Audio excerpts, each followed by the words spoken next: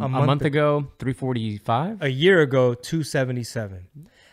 It's amazing how the left, Jen Psaki and this regime, while they're simultaneously trying to push for green, they simultaneously demonized domestic production. They told you in the debates that they were going to try to like shut that down. Pull that back up real quick. They told you in the debates on day one, they closed the Keystone Pipeline, which I know is a method of transport. It's not an actual method of production.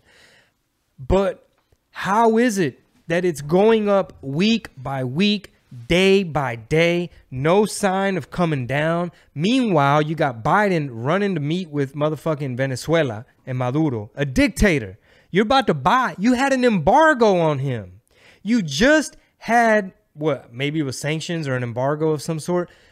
Wait till my dad hears about this. I told him, do not vote for punk ass motherfucking Biden. Right? And I told him, he's like, no, mijo, los republicanos son socialistas.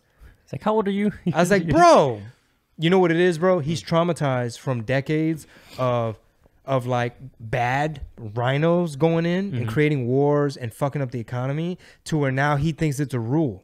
He thinks it's a rule. He thinks Trump was your everyday run-of-the-mill Republican, and we're going to see a redux of the Bush era. A resurgence of it? That's what he thought. He thought it was going. That's what he thought. He was just already Univision and fucking Telemundo brainwashed him into thinking that, don't vote Republican, you're going to have a bad economy. I don't know how the fuck he put Democrats and good economy together.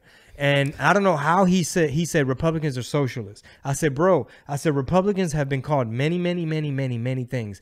They help the corporate, they're about corporate greed. That was in the past, right? Warmongers, neocons. They like to fucking drone strike. Oh, no, that was Obama.